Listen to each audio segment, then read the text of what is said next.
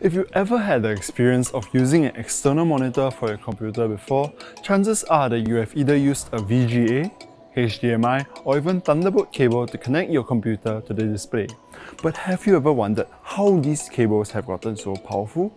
In this episode, let's untangle the history of display cables. Display cables were around way before personal computers were invented.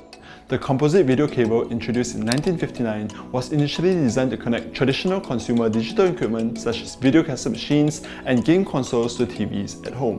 These cables work by syncing both luminance, which were black and white signals, and chrominance, which are color signals transmitted by the equipment into a single signal that will be displayed by the television.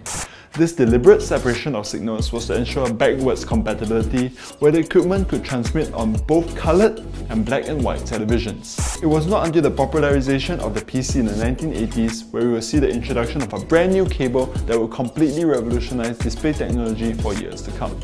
When PCs were first introduced, each manufacturer designed their own graphics chips with varying resolutions and quality. This changed in 1987 when computer giant IBM developed the Video Graphics Array, or VGA standard for short, for their IBM PS2 computers. Its key strength was that it was fairly simple and it had an effective design, which allowed it to quickly become the industry standard for PC displays and would largely remain so for the next 20 years. In the 1990s, there was a growing demand for the development of digital video technology, which was less susceptible to interference. This led to the introduction of the DVI, or Digital Video Interface Cable, in 1999. However, the bulky size of the connector made it less desirable than the VGA, while its lack of durability meant that DVI never really managed to replace its predecessor. The nail in the coffin for DVI came in 2003 when HDMI, or the High Definition Multimedia Interface, was introduced. The HDMI connector was much more compact than DVI, but more importantly could support both audio and video, which DVI could not. This allowed HDMI to quickly become the industry standard for digital video transmission, and it remains so today. That being said, there have been many competitors to the HDMI, most notably the DisplayPort and Thunderbolt cable respectively.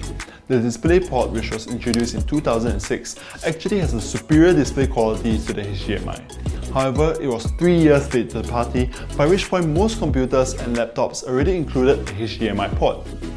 As such, the DisplayPort did not manage to see the success that HDMI did.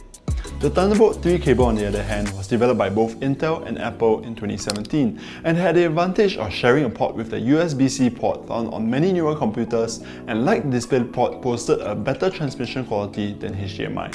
However, Thunderbolt cables are far more expensive than HDMI cables, and with HDMI being around for the past 20 years, it's still a long way before consumers would choose Thunderbolt over HDMI completely. But there's still one last cable, or lack thereof, that we have to talk about. Wireless display technologies have been slowly on the rise, with screen mirroring technologies such as Miracast for Windows computers and AirPlay for Apple devices respectively. These technologies eliminate the need for cables completely, but with its higher price and lower reliability, it remains to be seen if they will replace HDMI completely in the future.